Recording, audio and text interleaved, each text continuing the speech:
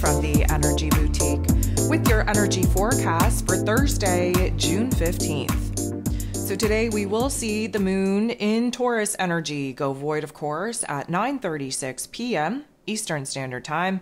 We will be locking into Gemini energy 9:46 p.m. So, of course, entering into the Gemini energy is setting us up for the new moon in Gemini that we'll be having here on Sunday. And so we will feel that transition that we always feel from an earth energy to an air energy, which is a welcome one. It means that things are getting lighter, things are getting brighter. We aren't as kind of shoved and grounded into our physical bodies as we were with the moon in Taurus, but we are going to be moving up into that mental plane, adding a lot more movement, a lot more processing into our thoughts, into our ideas. And with some of the aspects taking place here today, we are definitely going to take on a little bit more of a negative Nancy vibe. There are 10 different aspects here today, and 7 of them involve the moon. First, we have Mercury, ruler of the mental plane, ruler of information, ruler of communication, who is in his place of power in Gemini while also ruling over Gemini season, making an aspect with Jupiter, the planet of growth, expansion, beliefs, abundance, and blessings. Now, Jupiter is in Taurus energy, trying to ground us out, be very present in the here and now, analyze our routines, relationships, money matters, really recognize where we're not feeling so safe, secure, stable in those foundations, in order for us to get those wheels a-turning in our mental plane to come out with a new plan, a new strategy, a new vision, a new dream, a new goal on what it is that we want to build in the place of the things that are no longer working for us.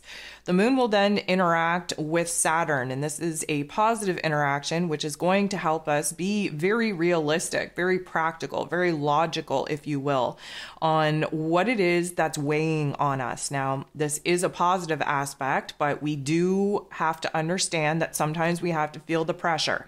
We have to feel the conflict. We have to feel the discomfort, if you will, on some topics and themes before we can actually arrive at a solution.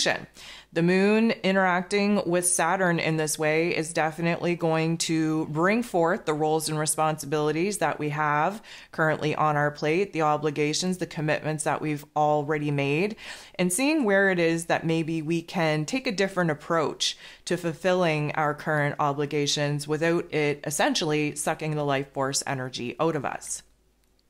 The moon will make an interaction with Chiron, the wounded healer, and this particular aspect is definitely going to bring in those negative narratives, those Debbie Downer type of vibes. We do have a little bit of a time to sit in the funk. Of course, we're moving into the new moon window, and the new moon is the dark moon. There is no illumination in the sky, which forces us to sit in the darkness with our thoughts, with our emotions, with our problems. We have to sit in that discomfort, in that discord, in order to figure out what the problem actually is and where it is that we have to actually start solving them.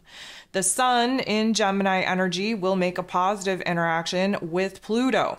Pluto, of course, the great transformer himself, retrograde in this Capricorn energy, putting the weight on our shoulders, putting us in a perspective to look back at the past, realize what it is that we failed to bring to a solid completion, where it is that we have to boss up to kind of taking control over our lives once again. And of course, the sun in Gemini is offering us 2 very different choices, different directions, different options that will become more and more clear as we get to this new moon in Gemini that, of course, will illuminate one more favorable path over the other, again, mostly due to other options being kind of closed out, being removed off of the table of consideration.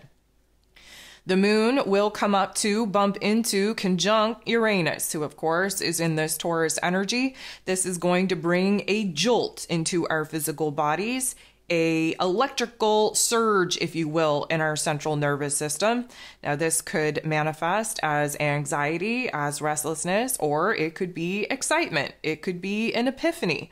Either way, there is a shock, there is a jolt to our system, especially where our emotions are concerned, on recognizing where it is that we've been resistant to change, where it is that we've been hesitant to actually boss up, take control of our lives, and start digging ourselves out of the hole, out of the pit that we are now realizing we got ourselves stuck in. Now, this can be a positive interaction for us and really see where it is that change is needed the most. And with that, have an aha moment, have an epiphany that will lead us to seeing a different plan or strategy actually take form in order to get us away from where it is that we're at and closer to where it is that we desire to be. The moon will interact with the sun, and this is going to be an overlap, giving us a particular choice point, a decision point, if you will. The moon, very representative of the past in this Taurus energy, very content to stick with the same old, even though we're very uncomfortable with the same old, because, of course, in Taurus energy, we're very resistant to change. The sun, being in this Gemini energy, is illuminating two very different paths, different choices, different directions, and moving forward. The sun, typically speaking, represents our future, while the moon, typically speaking, represents the past. And what we're left with is the present moment, seeing the overlap between what needs to end, what needs to die, and what needs to begin, and what needs to grow. Mercury, ruler of the mental plane, will get into the boxing ring and square off with Saturn. This is definitely when the negative Nancy narrative is going to be alive and well. First of all, this is going to make us feel like we are unable to express ourselves with confidence, with clarity. We may be having miscommunications, misunderstandings because of it. There are some heavy topics weighing on our headspace, on our heart space, and the tone is a little bit somber, a little bit serious. The issue is that we have to sit in our problems. We have to sit in our discomfort and our difficulties in order for us to actually kind of arrive at a solution point. It feels like it may be a little bit hard, blocked, challenged, if you will, to move ahead, to think clearly, to gain the clarity, the validation, the confirmation that we are looking for. We may be highly sensitive, very triggered, very activated by any kind of outside criticism, outside comments, opinions on our current life situation. It feels like we are very irritable, like we might not have the kind of patience and understanding that we need to be having.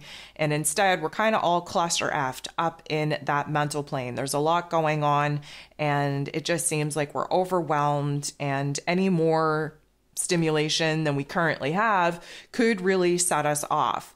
But we do have to kind of understand that we have to sit in the negative, we have to sit in the darkness, if you will, in order for us to have a little bit of a reality check on what it is that we have to do to break away, to break free of some of the restrictions that we are currently facing. The moon will make an interaction with Venus. Venus, of course, rules over this Taurus energy. Venus, though, in Leo energy, the heart and soul of the zodiac. This is definitely going to, I'm going to say, fire us up, get us all riled up in the right kind of ways, especially sitting in that mental cluster effery. We really have to dive into that heart space and really recognize what it is that our heart is telling us, what our heart is kind of leading us into versus what it is, of course, that the mental plane is having a hard time sorting out. This is why it's very hard to get our heart and head on the same page, especially in Gemini season, because that divide is needed. We need to feel that separation between our heart and our head in order to understand where it is that our ego is fighting for control. And we know that because the ego wants logical, practical sense, while the heart space makes no logical, practical sense at all. We just have an intuitive knowing that it is the right thing to do. So we are going to really kind of arrive at what it is that our heart is asking us to pursue. The moon will sextile with Neptune. Neptune, of course, in its place of power in Pisces energy.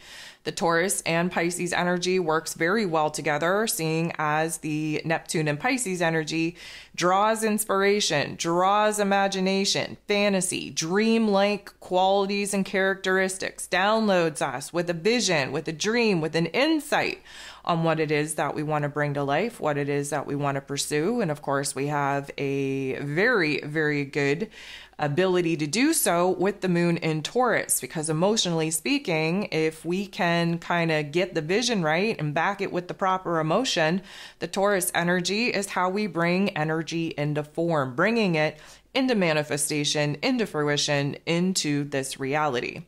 The last thing that we got going on here today is the moon in Taurus, making its very last aspect before going void, of course, and shifting into this Gemini energy. And that is the moon trining Pluto. So the moon in Taurus energy trining Pluto, being retrograde in Capricorn energy, gives us this earth on earth action. And there is a major change and transformation taking place in our emotional realm. Pluto, of course, kind of reminding us on where the heaviness is, where the weight is in our life, where the serious topics are, where we feel blocked, where we feel challenged. And that moon in Taurus wants us to stay so ever present in the here and now and really focus on where safety and security and stability is needed in our lives, that we are going to have a true change of heart. This is the beginning of us seeing the actual answers, validation, confirmation emerge that will be really hitting home under that new moon in Gemini.